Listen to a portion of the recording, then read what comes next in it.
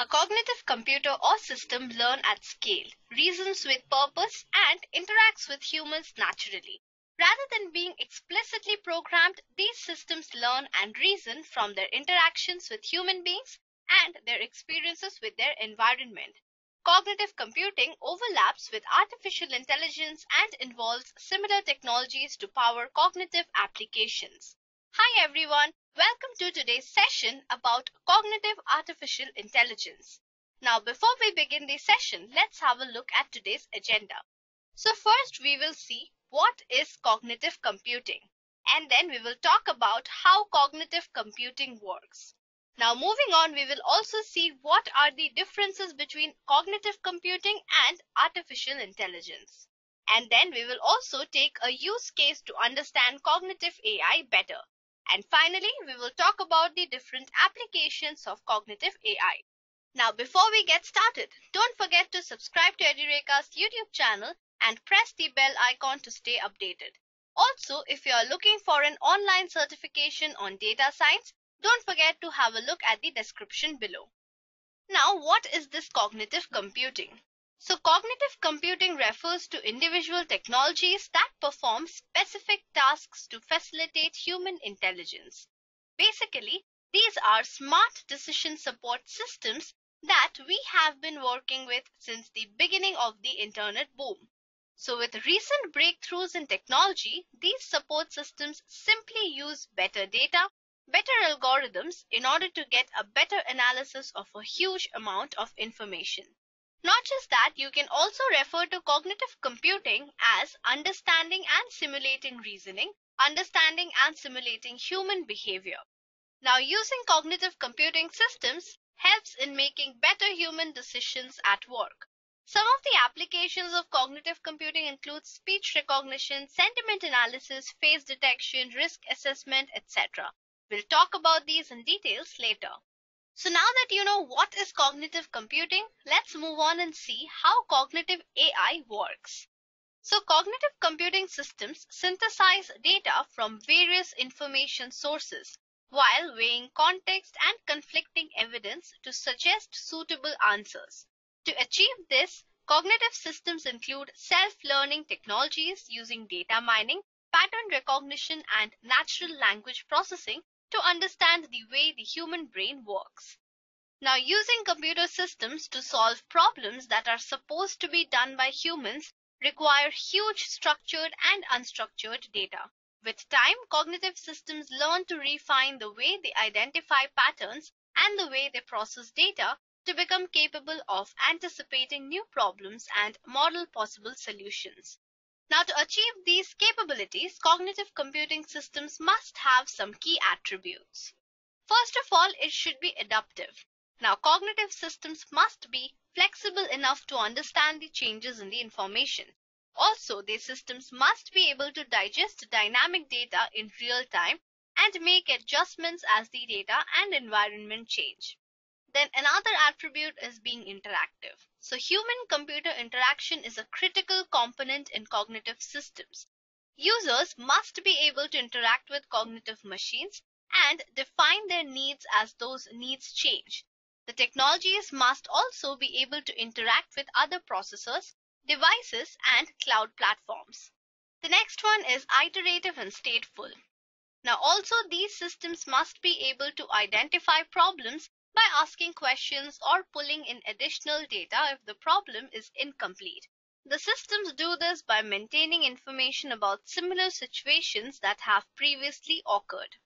The next attribute is being contextual. Now, cognitive systems must understand, identify, and mine contextual data such as syntax, time, location, domain requirements, a specific user's profile, tasks, or goals. They may draw on multiple sources of information, including structured and unstructured data and visual, auditory, or sensor data. Now, cognitive computing is also called as the subset of artificial intelligence. There are various similarities and differences between the two. So now let's move on and understand the difference between cognitive computing and artificial intelligence. Now, the technologies behind cognitive computing are very similar to the technologies behind AI. These include the machine learning, deep learning, NLP, neural networks, etc. But they do have various differences as well. Now, cognitive computing focuses on mimicking human behavior and reasoning to solve complex problems, whereas AI augments human thinking to solve complex problems. It focuses on providing accurate results. While cognitive computing simulates human thought processes to find solutions to complex problems, AI finds patterns to learn or reveal hidden information and find solutions. Cognitive computing also simply supplements information for humans to make decisions, whereas AI is responsible for making decisions on their own, minimizing the role of humans. And finally, cognitive computing is used in sectors like customer service, healthcare, industries, whereas AI is mostly used in finance, security, healthcare, retail, manufacturing, etc. So now that you have an idea about cognitive computing and artificial intelligence combined together, known as the cognitive AI, let's understand this in a better way with an example. So let's take this use case. Now, cognitive computing and AI are technologies that rely on data to make decisions, but there are nuances between the two terms which can be found within their purposes and applications. So let us imagine a scenario where a person is deciding on a career change.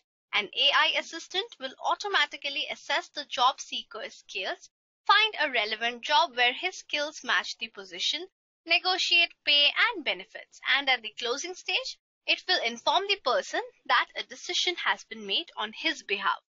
Whereas a cognitive assessment suggests potential career paths to the job seeker, besides furnishing the person with important details like additional education requirements, salary comparison data, and open job positions. However, in this case, the final decision must be still taken by the job seeker. Now, based on this scenario, we can say that cognitive computing helps us make smarter decisions on our own leveraging machines, whereas AI is rooted in the idea that machines can make better decisions on our behalf. So these were some of the differences between cognitive computing and artificial intelligence. Now, let's move ahead and talk about some of the applications of cognitive AI in details and see how together it makes some smart technology and makes it simpler for us. So talking about applications, we have the smart IoT. Now, this includes connecting and optimizing devices, data, and the IoT. But assuming we get more sensors and devices, the real key is what's going to connect them. Then we have the AI-enabled cybersecurity. So we can fight the cyber attacks with the use of data security, encryption, and enhanced situational awareness powered by AI. This will provide document data and network locking using smart distributed data secured by an AI key. Then we also have the content AI. So a solution powered by cognitive intelligence continuously learns and reasons and can simultaneously integrate location, time of day, user habits, semantic intensity, intent, sentiment, social media, contextual awareness, and other personal attributes. Next up is the cognitive analytics in healthcare. Now, the technology implements human-like reasoning software functions that perform deductive, inductive, and abductive analysis for life sciences applications. And finally, we have the intent-based NLP. So cognitive intelligence can help a business become more analytical in their approach to management and decision making. Now, this will work as the next step from machine learning, and the future applications of AI will incline towards using this for performing logical reasoning and analysis. So these were some of the common applications of cognitive AI and also how it is going to change the world of technology. And with this, we have come to the end of today's session. And I hope you have understood how this cognitive computing system is a subset of artificial intelligence and how together both of these can do wonders. Now, don't forget to let us know about your opinion in the comment section below. Till then, thank you and happy learning. I hope you have enjoyed listening to this video. Please be kind enough to like it, and you can comment any of your doubts and queries, and we will reply them at the earliest. Do look out for more videos in our playlist and subscribe to Edureka channel to learn more. Happy learning!